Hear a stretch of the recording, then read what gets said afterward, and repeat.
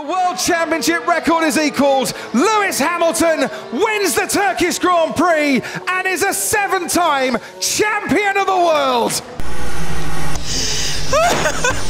Thank you so much, guys. Woo! Woo! That's for all the kids out there who dream the impossible. You can do it too, man. I believe in you guys. Thank you so much, everyone, for your support. Where do you rank Hamilton in F1's history, personally?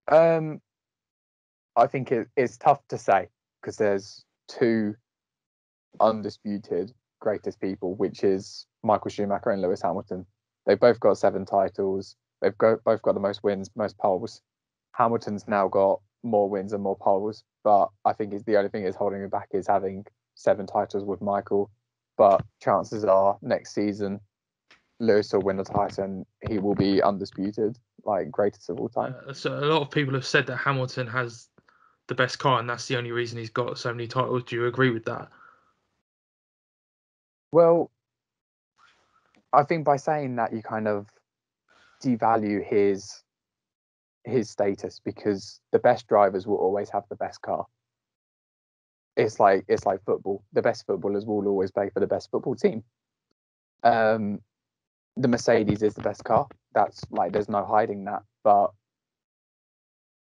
if that was the case, Bottas would be winning titles, but he hasn't.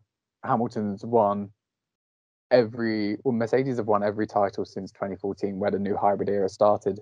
But the only person to beat him is Rosberg in 2016, and that was only just.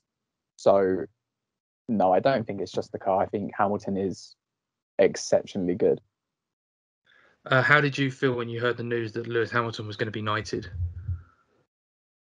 I thought it was a long time coming. I think there was rumours that he was going to get it when he won his first title. But yeah, like this season is undeniable. Like, he's had such a dominant period for so long. He's matched or beaten loads of records. And he's done so much outside of the sport